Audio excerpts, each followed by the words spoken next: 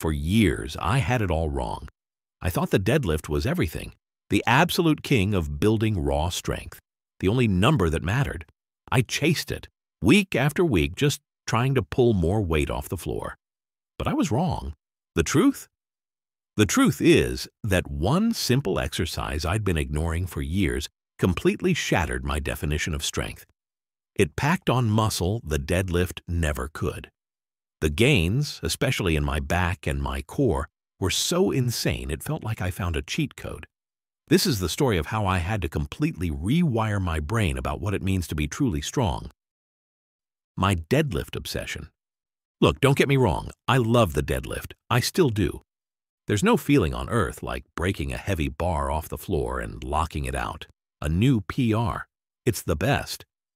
For the longest time, my entire life in the gym was built around that one lift. If my deadlift was going up, I was getting stronger. End of story. It was my benchmark. Everything I did, every other exercise, was just there to help my deadlift. Rows, just to build a stronger pull.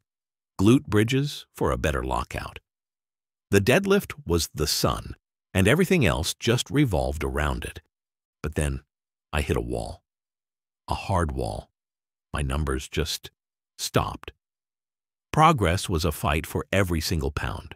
And worse, my body started fighting back. That little twinge in my lower back after a heavy day. It started showing up more and more. My hips were always tight.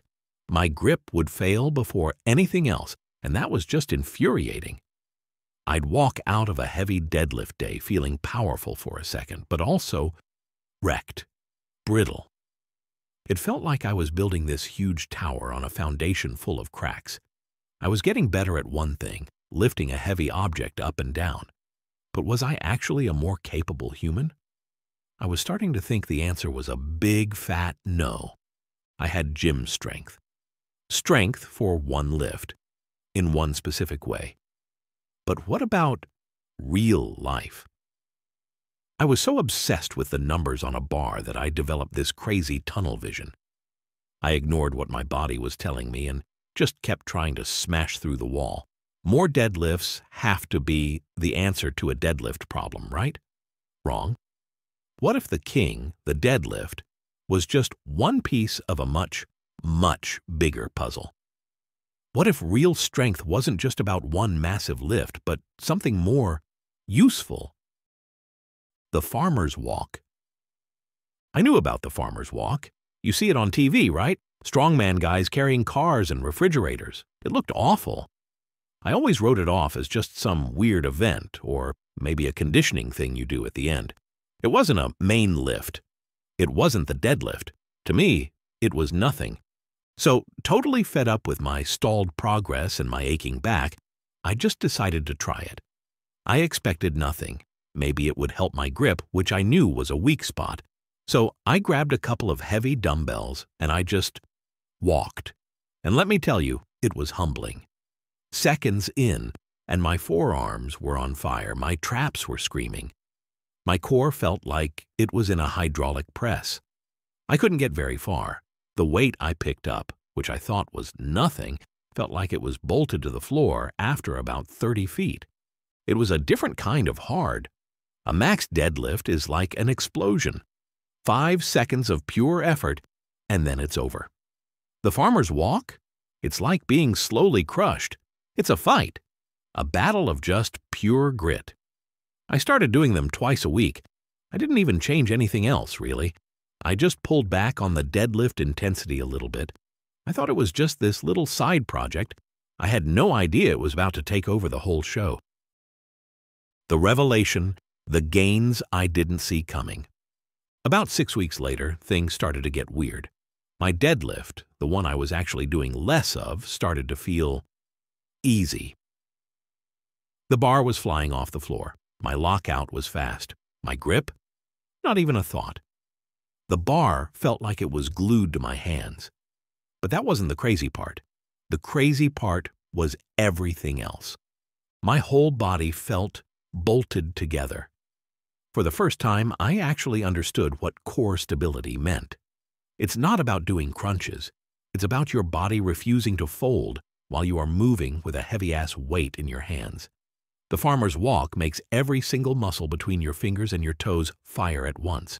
Obliques, abs, your deep back muscles, all of it in one brutal, sustained contraction just to keep you upright and safe.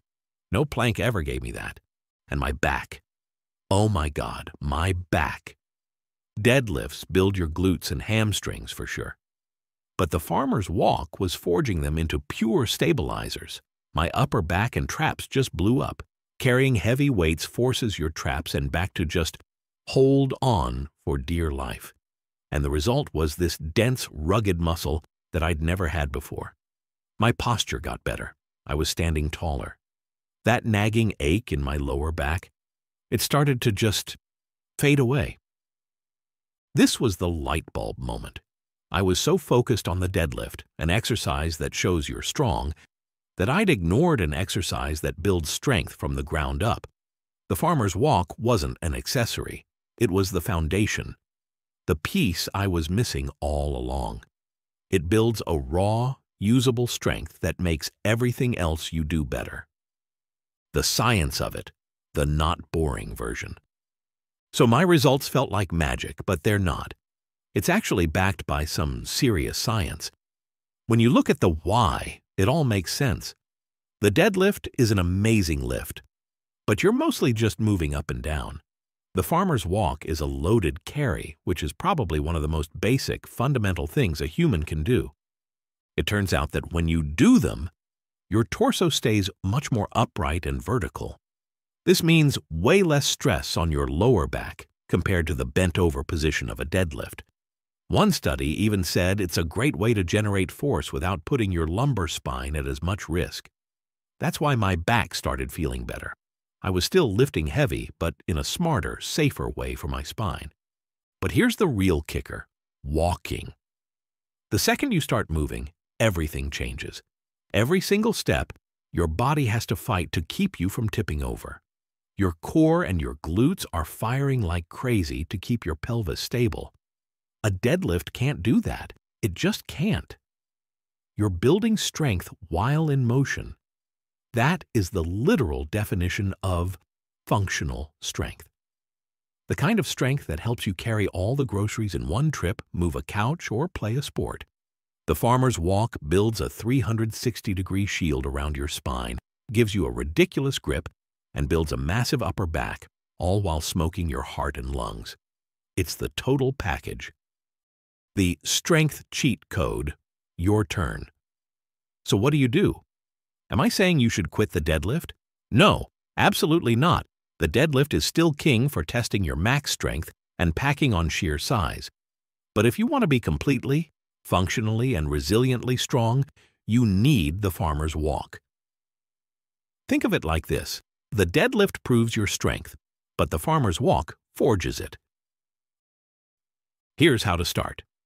It's simple. Just do farmer's walks at the end of your workouts.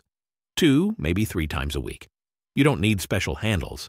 Heavy dumbbells or kettlebells are perfect. And focus on your form. Chest up, shoulders back. Core tight like you're about to get punched in the gut. Short, quick steps.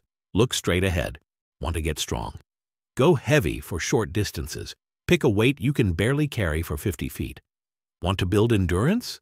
Go a little lighter for a longer time or distance, and you have to push it. The real magic, the good stuff, happens in that moment when your body is screaming, telling you to drop the weight, but your brain just says no. That's where you build real toughness.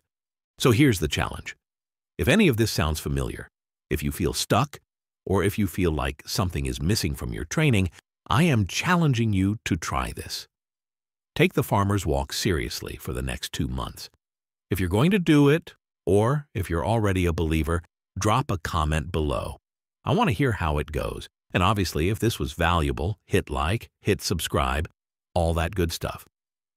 In the end, this whole journey taught me a huge lesson. Real strength is not a number on a spreadsheet. It's not about being the best at one lift. It's about being a capable, resilient human being. It's about being useful. The deadlift built my engine, but the farmer's walk taught me how to drive.